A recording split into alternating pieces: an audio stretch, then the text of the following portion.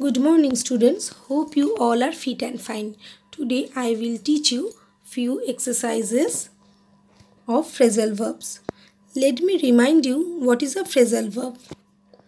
The combination of a verb and a preposition, a verb and an adverb, or a verb with both a preposition and an adverb is called a phrasal verb.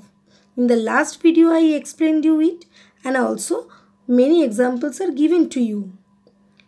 Look at these few examples of phrasal verbs: ask for, break into, come out, deal with, and other lists are given to you. Hope you have gone through it very well. Now, today I will teach you how to replace a word with a suitable phrasal verb in a sentence. Suppose the word tolerate is given to you and the suitable phrasal verb of tolerate is bear with. So the sentence is given in the question: the teacher cannot tolerate any misbehavior. You have to replace tolerate with bear with. So here I am writing the teacher cannot bear with any misbehavior.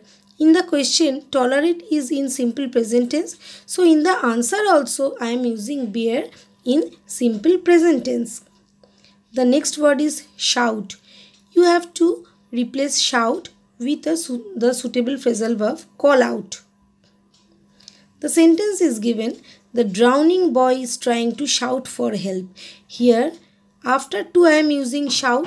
Shout is in simple present tense. So in the answer I am telling the drowning boy is trying to call out for help. I am using simple present form of call. Next, continue word is given to you. You have to replace it with the phrasal verb carry on.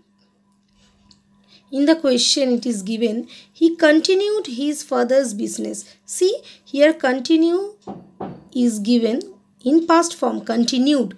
So in the answer, carry on will be carried on. So answer will be he carried on his father's business. Alright students.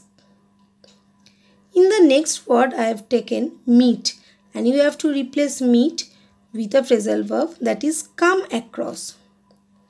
In the sentence I have given I met a blind man. Here met is simple past form of meet. So in the answer also I have given I came across a blind man. Came is the past form of the main verb come.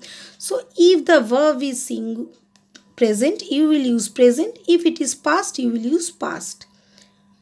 Hope students my explanation is clear to you. Thank you students.